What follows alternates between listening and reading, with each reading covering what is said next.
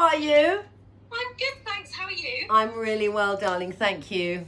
Look at that colourful rail I behind know, you. look at that rail. Just full of joy. Lucy, I want to get a spring in people's steps. I know we've got cabin fever, but we're being safe by staying at home, but it's sunny outside. And what I really want people to feel inspired by is to wear colour. And this is Closet Confessions, colour. Our challenge, everybody, each week is to see what Lucy picked up from last week's.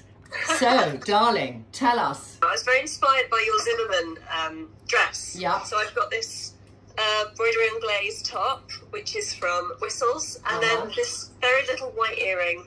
I wanted to do white on white because I thought it looked so great on you, but I thought it echoed the delicacy of the fabric. It does it so beautifully. Shop your own wardrobe. Shop in your own wardrobe. You need to first of all work out which colours you suit. Susanna and I wrote a book called What You Wear Can Change Your Life. If you can still get it on Amazon.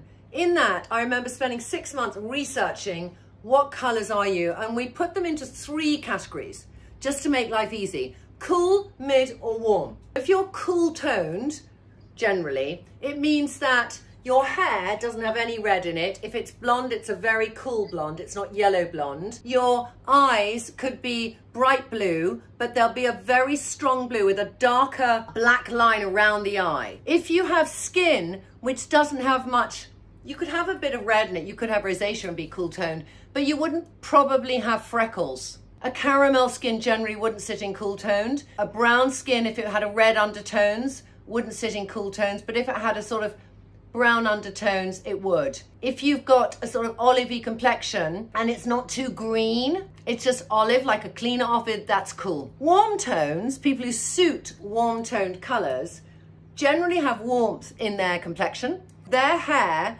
could be blonde, but it would be a sort of really warm blonde. It could be nearly a strawberry blonde. They could easily be brunettes. They could be auburns. They could be redheads for sure. Hazily eyes, brown eyes. They could have a greeny eye, but it's a dirty green eye. Mid is the point where you can dip into warm and cool. So mid-tone people can wear the most colours, and they have the biggest palette. The same, funny enough, with Trinny London products. But it means that you can go a little bit towards some pastels, not too much, but a little bit, and you can go a little bit towards some neons. I've rainbow colour coordinated it like that.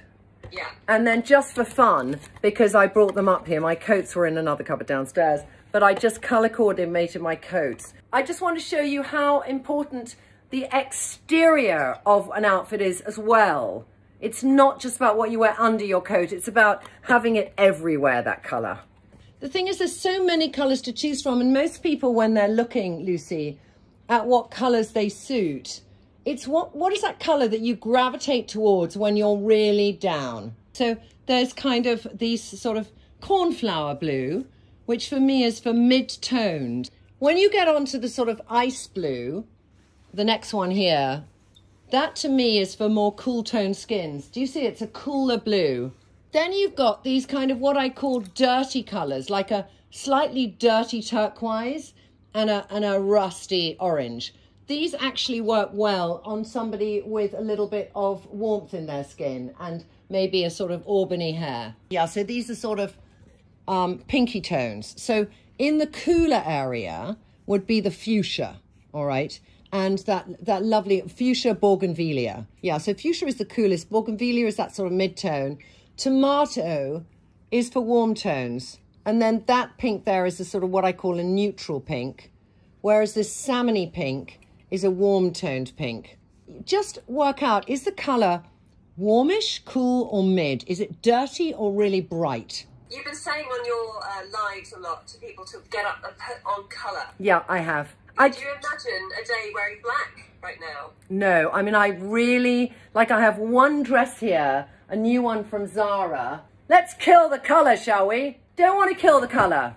Wear the colour. How can you tell when something doesn't suit you? What are you looking for? If I pick up this yellow, it's all right. It makes my eyes bluer, but you know when you put a buttercup under your chin and it reflects on your face, I feel the colour reflects into my skin without makeup on, like Death Warmed Up. This sort of yellow, which is one shade away from that, it's a bit better. Yeah. If I go for the dirtier, slightly dirtier shade, this is for warm tone people, the Chartreuse. It's quite nice, but it slightly washes me out, but it doesn't fight my complexion. And then the colour I love, which is maybe a tiny bit too bright for me, this neon one, but I'm just going to show you.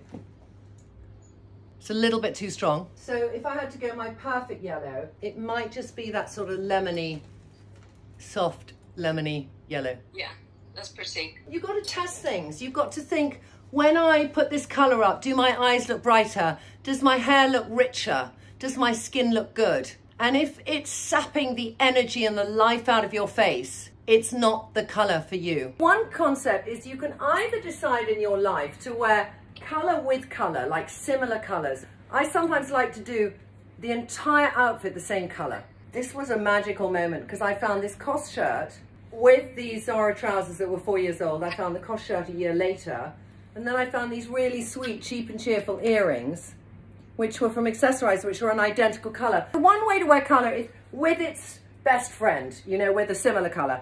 The other way to wear colour is to wear colours that fit in the same category, but are opposite ends of the scale. So this is an example of pastel contrast. I think the inspiration for me came here because in the stripe of the Serena Butte trouser, there's olive green and there's this sort of pinky shade. So this would be beautiful as well with a baby pink. Yeah. But the lavender top is baby colour enough and has enough of a relationship that I feel this softness. Nothing is jarring. Without the necklace, it could be a little bit green on the bottom, lilac on the top. But just by putting the necklace on, you kind of bring the outfit together. And that's what we'll be talking about today, is how can accessories also bring your outfit and make those colours work together. So, should we put some stuff on, Lucy, to give examples? So this, Lucy, is one of my favourite contrasting looks. It's a true red, a tiny bit blue, but true. And I've got on it this sort of turquoise blouse. There's a few things here that I think are crucial when you do this kind of look. If I tucked both bits in, all right, you see fully this contrast. I want there to be a relationship vertically and horizontally of the blue and the red together. So you're blending that blue down? I'm blending the blue down and then I'm doing a little earring that brings it together. And then I did think I might do a little bit of Mama sheer shimmer just to bring together the red. Gorgeous, so easy. That's really nice. Do think about your makeup because I love the way I'm picking up the red again in my face. Very good for mid-tones. I've got this bloody delicious combination. Hold on a second. So I take a little bit of Pia because it's in that necklace. Yeah. Miu Miu.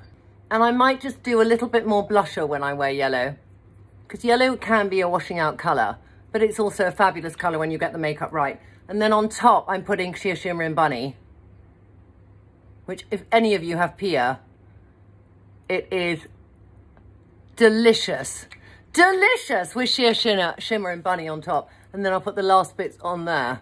You know, the life of it is reflected in my makeup. It's so fresh. And I like those two yellows together because they're not, I couldn't do neon with the lemon and I couldn't do neon with the daffodil, but I can do the sort of lemon and the daffodil. This top is a COS top and then these are very old Philip Lim. Okay, I'm going to now do a bit of orange. Okay, so this is my orange look, Lucy. Yes. And this orange is not a bad colour for me. It's amazing for the warms. So I want to put a bit of a mid-section of colours on it to just give me some extra colour around my face that is not orange. Although I can do orange, but I like the introduction. And then it allows me to play with my makeup. Maiko is just exaggerating the orange. So for the summer, I would do that and I'd put on a sheer shimmer and I'd lift my face. But in the winter, I might go darker. I would be tempted to go a bit plummy and put on Chloe like that for winter. Would you keep that necklace with it if you were going for a wintry look? I wouldn't, you know. You're right. This is a summery necklace. So then I might take that off and then having that depth of colour on my lips might be enough. And then I might smoke up my eye with some Empress. What I might do for winter is put a jacket on. And you know, Lucy, there's a really good thing to know, is that if you buy something in a colour you love, take it out with you to find its friend, because this jacket is from Zara. The trousers are Victoria Beckham. Oh. Identical colour. Because what happens is there'll be coloured trend companies, and they advise all the people who make the fabrics for the designers and the high street. So you will see a certain colour come through in fashion. Taking it with you to shop is such a good tip. The number of times I've gone out and thought, oh yeah, that's the same colour as those pink trousers. Yeah. And you get it home and it's completely different. I know. Our perception of colour and the reality, somewhat different. I think this colour is far more for warm tones. Yeah. And the orange, true orange, is kind of mid and a little bit cool. But if it was a slightly brighter tangerine, that would be cool. I don't hesitate now with colour because it's a habit. And I just look for more and more of it. And I know the joy it brings me. Yeah. And so once you get over that hurdle, suddenly it's like you don't care your height, your size, your proportionality. You just think, God, I feel so much better when I wear colour. Yes. Fuchsia and yellow, two contrasting shades. I give a little bit of relationship around the skirt of the yellow, and then in my ears I have a little bit of the colour. Well, to me these colours go so well because they would sit opposite each other on the colour wheel. And sometimes those opposites are what you want to be doing. Yeah. But makeup wise, I do need some fun makeup with it. So I'm going to put a bit of Dahlia, which is really the colour of the skirt. And then I'm going to put some bunny on top because I'm obsessed with bunny. But I like the colour. And I like the colour with the yellow and with the earring. And then I like it that you see the colour again here repeated. So there's that echo on my lips. And then it's repeated. I love your point about the colour wheel. Because I think if you can think about the colour wheel, and if you don't know what the colour wheel is, go on the internet, look up colour wheel. Opposite colours.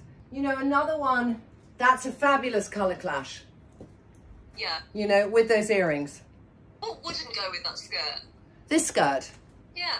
I think going to something which isn't a total clash. You know, something in the pinky family. Because it's such a cool pink and this is such a warm pink. That to me does not go. And I probably wouldn't do this, definitely wouldn't do this with green. I don't know why. So, colour with colour. Yeah. This is a Victoria Beckham VB top, and this is a skirt from Zara. And then these are cheap and cheerful earrings. I don't, it's kind of fab, isn't it? It makes me feel just joyous, and the yellow makes it feel summery. But I think the lip is too strong, so I'm going to just change it a bit. So I've just got that hint of the Dahlia coming through, and I've put some Mia on top. But then it sort of works with the earring and with the neckline. If you were wearing that in the winter, what colour socks or tights would you put with that? I would go down to my sock drawer and I would get burgundy and put that on and then have a gold shoe. Coat-wise, but I might do that. No, I love that. You know, and then I do like burgundy tights and then just burgundy shoes. Just keep that clean and then just have that contrast of those colours together. Okay, I'm going to do one last outfit for you, Luce. Okay. Okay, so another contrasting story, Lucy. Oh, I love this. And there's a funny story to this because I had these on a live last week and Joe Elvin, the editor of You Magazine, said, where did you get those trousers, Trinny? I love them and they're Zara. And I bought them in a medium and an L, and the medium was way too small. This is an L. And so I said to her, oh, they're Zara, but they're last year. And then I went to my cupboard and I saw I had another pair. And I sent them to her. Oh, that's so I think she was kind. very happy. So with this, I'd kind of look at this, Lucy, and I'd think, I do need a bright lip or some good jewellery. I could either do an earring to bring the colour up again, like that, and keep everything neutral. The brightness of the blue at my ear is my best blue shade, and it just makes everything wearable. My alternative would have been to put on Pookie, so I'm going to cover the earrings and put on Pookie, which is just about the shade of the trousers. Like that. I think it works well. I think now it's beginning to slightly fight with the earring. It's too many colours around my face. How many colours is too many colours? Well, when you begin to think, do you see the eyes first or do you see everything else around it? Or I do something really neutral, like a wash of Emily, which gives colour, but it doesn't totally fight. I love it with the earring, Lucy. Yeah, that blue you know, is stunning. Yeah, and I think those colours together work really well. I'm ready to go and do some damage in this, I'll tell you. So why do these colours work together? What's the tone of them? It's interesting. It's not totally obeying rules here because, you know, you'd think to yourself, if I had a top in this shade, that would be the better yellow. Oh, interesting. It's a neon with a neon. But the neon is a tiny bit strong for me. Because these are so contrasting and this is not totally mustardy yellow, it fobs it. I have those trousers and I have a yellow jumper. Oh my God, you have those trousers, Lucy. You've got to wear it. Yeah, I'm going to wear it. That's great. That's your inspiration for next week. I mean, we could go on colour and colour and colour. I have so much more on the rail. I love tomato with tomato. Sometimes you can go darker. So I've taken a very dirty greeny turquoise with a darker green trouser. And then I've done my little parrot necklace with it. I feel like you were inspired by your own jewellery closet confessions last week. You know what? I think you are 100% correct. You are, because when I finished that, I started doing this with those necklaces. And you know what, Lucy? When you don't know what colours to wear, sometimes you need to look at patterns and scarves. So, like here, look at the colours in that. Any patterns generally are so beautifully thought through that they either do tonally correct or they do, you know, very good contrasting. So look at Joanne Himes. You know, she has a dress here and she's taken literally the colour of the shirt I had and the colour of those trousers I put on earlier. Yeah. You know, she's very good around print. So if you don't want to wear print, look at some prints and look at the colours they've put in together. Ladies, my challenge to you is this week, I'd love you to tag me, Trinny Woodall, on your stories and wear some colour with colour and show it to us so we can put it up on Trinny Woodall. Because I just want you to feel, if you've never done it before, this is the week to challenge yourself. It's not scary, you're not going outside, just do it for you. Lucy, as always, it was a pleasure, darling. Thank you, Trinny. Bye. Bye. Bye.